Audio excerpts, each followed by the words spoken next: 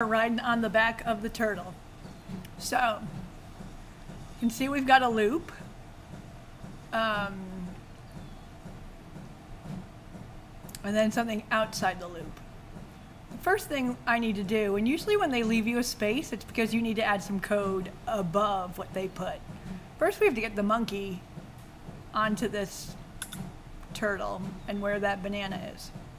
So we're going to step 5. Of course, we're going to turn, I guess we could turn to that banana, or we could turn left, either or.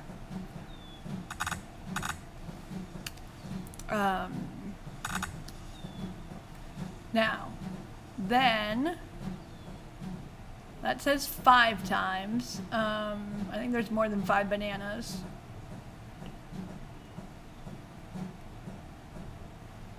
So there's 10 bananas.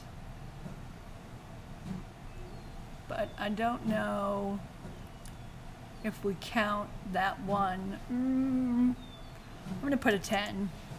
We might need to change that, but we'll see. So by the time we should get through all of these, and then the turtle's going to head from here to here. This line, turtle step 5. Now, when I look at this turtle step 5, that's when this turtle should be going from here to here. That's more than 5. That's more like 10. And then that step 2 is so the monkey can get there. And if you were creating this, you'd be sort of coming up on it step by step. So when you're debugging, which is what you're supposed to be practicing here, you just want to look at it in the same way. What do I want to do first? What's going to happen next? What's going to happen next?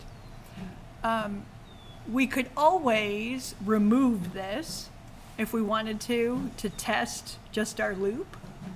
But I'm going to put it back. I'm going to go ahead and change this to a 10. So, but I will say, if this all runs and we've got a big old disaster, I might start taking some parts off so I could do maybe test certain parts. But I'm also going to watch the code as it goes. So like our first part, the monkey getting on the turtle, that's turn left at step 5. If that doesn't go well, I'll change one of those 2. If we don't collect all of these bananas, then I'll change something here in my loop. And then finally, if we don't get to this, I'll change something in the last 2. So you can see the different parts that can help you figure out where to go if you need to make changes.